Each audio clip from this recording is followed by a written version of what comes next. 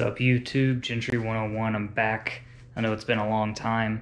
Just had camera stolen. All my equipment. So I haven't been shooting videos, pictures, anything in quite some time now. I've been out of shape. Trying out this new GoPro Hero 8. So far, pretty impressed. It's a big, huge difference over the Session. Don't remember which one it was. It's been about 4 years now since I purchased that one. So we'll do a quick kind of overview of what comes in this. I think the deal is going on through Monday, but this is the GoPro Hero 8. They're on sale $349, so you're going to get the camera. Obviously, you can't see because I'm holding it in my hand. So we're going to get this thing opened up, see what it looks like. It's also going to be kind of a test on what this camera can or cannot do compared to the Sony that I was shooting with beforehand.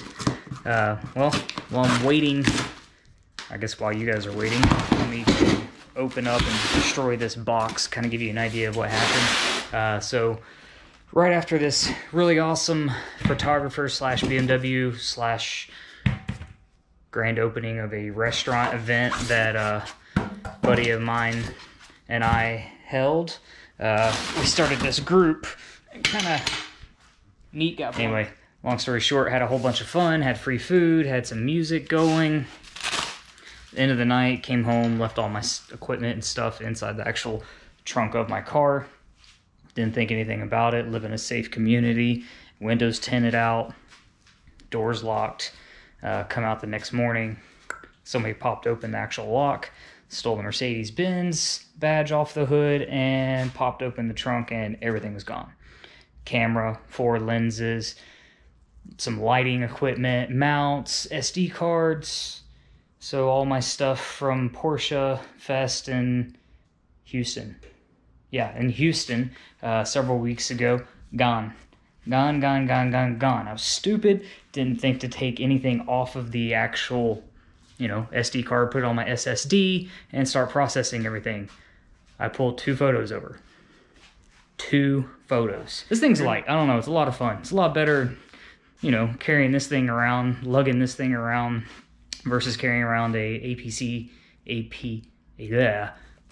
a full frame Sony camera. Can't spit that out right now.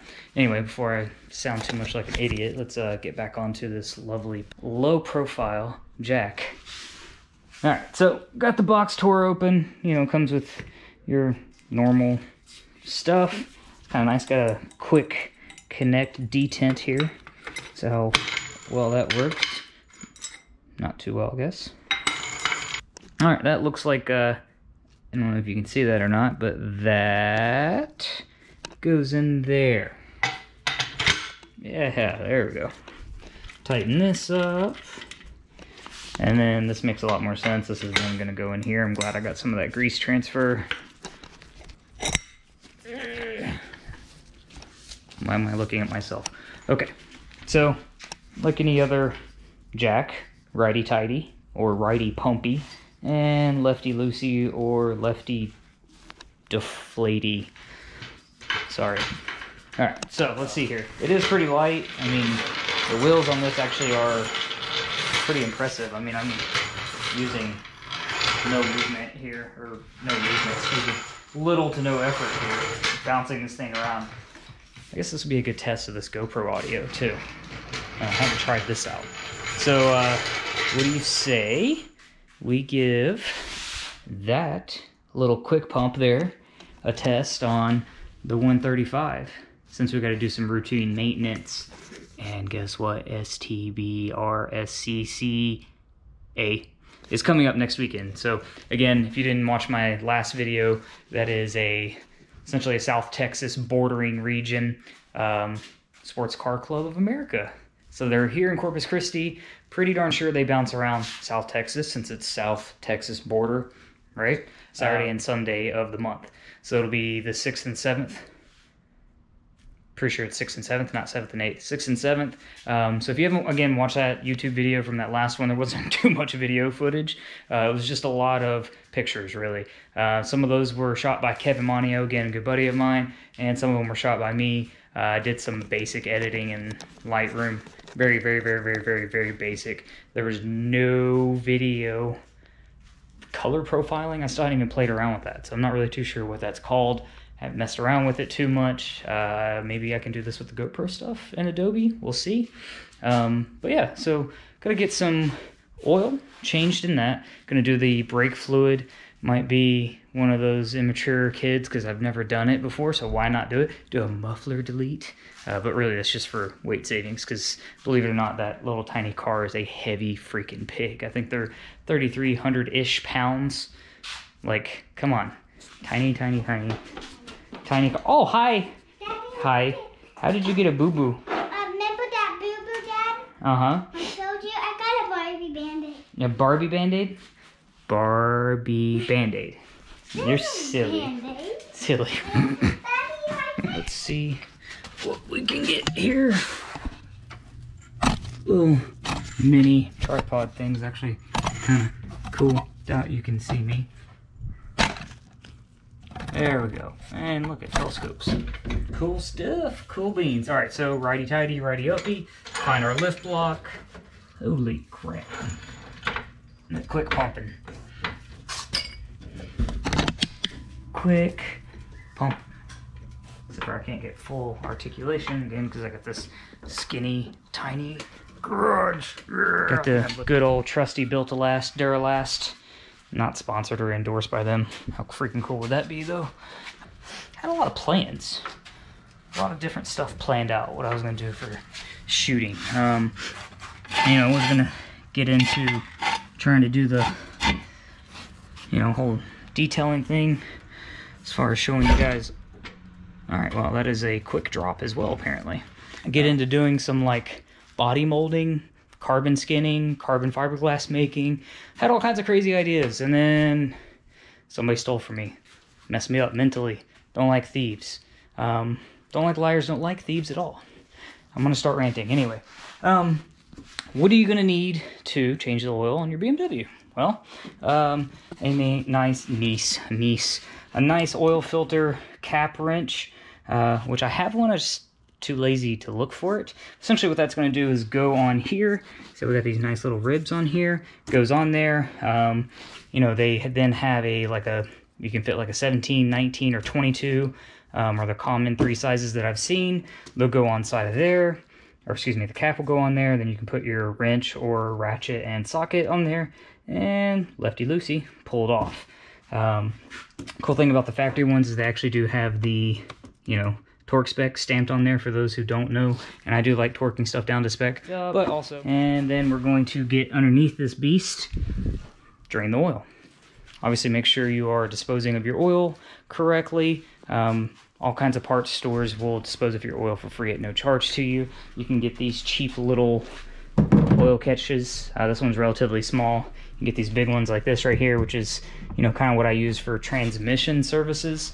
So I'm going to finish getting the passenger side jacked up over here, and then I will come right back at it for you guys. Welcome back. All right, so back at it. Got this side jacked up. Had a little bit more space over there in that area to get this. So let's just twist, lift off, let that breathe, and then we are going to figure out how I may be able to put this to where you might be able to see what the heck it is that I'm doing. Hey, you know what? Just had a great idea. Got this nice head mount that came with this that we can try out. So I'm gonna get it mounted up on here and give this a shot and see how goofy and ridiculous I look. Be right back. Preview as to what the heck you're really doing. But anyway, we're gonna get this put up on here. So slide that through there like so. Crazy enough, I actually ended up buying this for when I was doing gun-related things and not automotive-related things. Funny enough, works really, really well for tightening barrels to ARs, or AR platformed firearms. It should be loose enough where I can turn it with my hand. I lied, it's not. I'll just keep going until we get this, and that feels loose enough where we should be able to spin it off. Hulk! Hulk! Hulk! Okay, holy crap. Engines keep loosening. Let's see, we don't want to make a mess, so we're going to loosen just a wee bit. let it go slow, what's going to happen is I don't know if it's going to create a vacuum necessarily, but what it does is causes all the fluid to drain out of there. Again, making this whole oil change process faster. There we go. Okay, so everything's off, and yeah, so now we got to get under the vehicle. And there's going to be a little look at this. I'm trying to draw shapes like we're under there and we can see what's going on. But once you get under there, you're going to see this shape kind of goes like this. I don't even know if you guys can see this, like this. And we're going to there's like a half moon thing with like a flathead adjustment, or flathead cross out. Twist that off. That's our little access flap, and then a 17mm socket. And all right, so always make sure you're wearing safety glasses, which I don't have on again because I'm lazy and I don't feel like looking through my garage. This is the little crazy shape that I was trying to draw out for everybody. Again, you can use a flathead. Sometimes you can just turn them off by hand. Obviously, I proved my hand strength earlier and couldn't even stinking get the oil filter cap off when it was already loose. So probably cannot see because it's, I mean, dark outside. But there's a 17mm nut. We're going to use our 17mm socket and our ratchet, and lefty loosey, righty tighty. All right, so that is loose. Let's slide our oil drain up under here. And I'm sorry if I'm blocking the view, but now we get to watch some really, really cool oil stuff as I probably make a terrible, terrible mess. But we just get to deal with it. So one thing I have noticed about this GoPro is it's kind of like owning a APS-C, I think that's the correct acronyms, but a crop sensor based Sony camera, meaning the battery life is terrible. So luckily that $349 kit is going to get you a extra battery included in that. And look at that, we're actually not making a mess. Look who still has it. Just kidding, totally just joking. All right, so we're gonna let this drain. You guys are gonna hang tight and watch that because I got oil in my hands. I'm not gonna touch my brand new camera. What I'm gonna do is I'm gonna go back up top, pull the oil filter cap completely off, put a towel around it before I do that, make sure I don't get any oil spillage. Wow, look at that impact damage. But yeah, so I'm gonna go up top and do that right now. So, cool stuff. Here's our oil filter and cap. There's gonna be a couple O-rings that we're gonna be replacing. First one being right here, and we're starting to make a mess. First one being right here, and then the other one actually being on the capped body itself. So I am going to grab my oil and filter and reposition camera. Probably not going to show you putting all of the drain plug back on there because it's pretty self-explanatory. You know, once this is finished draining, we're going to put a new copper gasket or aluminum gasket, whatever's going to come with it. Hope you can see this. So here's our old one. Again, we're going to be replacing that. If you don't, it's going to leak all over the freaking place and create a mess. And you don't want to ruin reputation for BMWs. They already have a bad enough reputation for leaking oil, but that's how Germans design their vehicles, to let you know that there's still fluid in there. Just kidding. Holy crap, that's bright. I have been getting everything for both the Benz and the BMW through FCP Euro. This is going to shake around while I tear this bag open. You're just going to have to deal with it. How I found out about them, actually. LegitStreetCars. I'm, drop a link in the description to your channel just because I think you're freaking awesome and you're from Chicago and work on cars. And I can only imagine how terrible that was with all the freaking rust and understand why you got out of that business professionally. Same reason I did. Rust is not fun working on cars. Anyway, so back to this is, so I'm using liquid moly. Again, I got all my parts from FCP Euro. They have lifetime warranty. Return process is really, really, really easy. I've already had to go through a return process with them. It's very simple. On the Benz, they sent out a incorrect idler pulley. Didn't realize it until I had already had everything back on the car, with the exception of that one idler pulley because it was a little bit different. So I reused the old idler pulley. They sent out full, complete equipment over. Everything new, which I just wanted the idler pulley, but again, they sent everything because they're freaking awesome.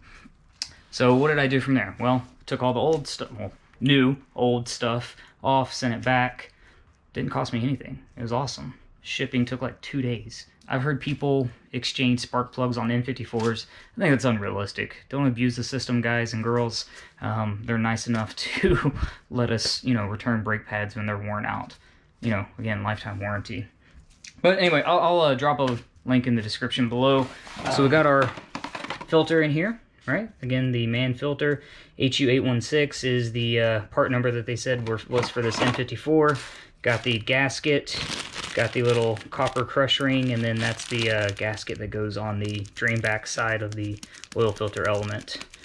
So I'm gonna try and reposition, get this set up to where you all might be able to see how it is that I'm gonna be popping all of this off, and yeah. This app is pretty cool. I can literally set this up and you know, position everything where I want it. So, I'm going to pull that off. So, just using a pick, you can use a flathead screwdriver, whatever you can, whatever's easiest and convenient for you or at your disposal to get these O-rings off. Shove that one down in here, get this little one off. Put this O-ring on first, make your life a little bit easier, and slide it over. And do the same thing for the one that goes over the cap itself. There is a larger groove down here, but the grooves, that's where your larger O-ring is going to sit. Now we're going to put this on. What you're going to do is squeeze gently until you hear a click. Welcome back. Got this tightened down with the strap wrench. I would highly recommend, just because the tool is so cheap, or if you have one, don't get lazy. Look for it in your garage or go buy one. Again, they're really, really cheap. Found this Michelob Ultra from when Kevin and I were making the PSP video. Believe it or not, I mean, it's still good. We've had, since that video, 40-degree days. We've had a couple 90-degree days, and it's been sitting in the garage, which is not climate controlled, and still good again. So,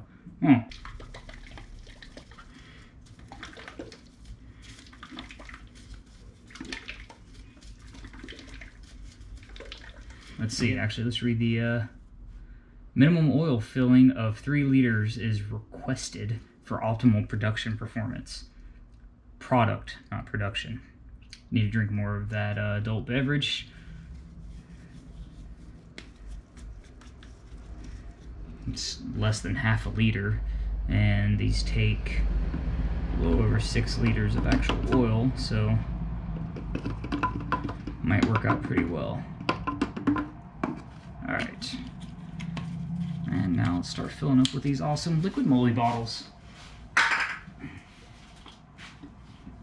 Let's use our big one first, because it is 5 liters and it has this nice awesome fill spout built into it. Okay, let's try that again. There it is. Okay, get our cap off. And again, this kind of makes your life a little bit easier, so you don't have to make as big of a mess. And again, sorry, I'm totally blocking the camera view.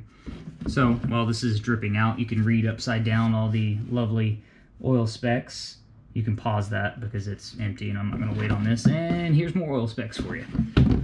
Okay, cap this off. Again, so we got 5.3 liters in there roughly, and it's going to take a little over 6 liters. So we are going to stick this next one in here, and this one does not have that convenient fill spout, so we are going to see how terrible of a mess I make.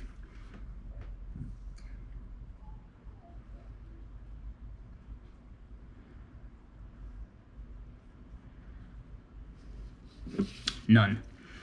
I'm going to let it get up to temperature and then run through the oil level process, since oil level reading process, since these don't have dipsticks, and you do have to do that at temperature. So yeah, we'll get right up on that, and that'll pretty much conclude this video. Might throw in there how to actually do this oil reading process, just because.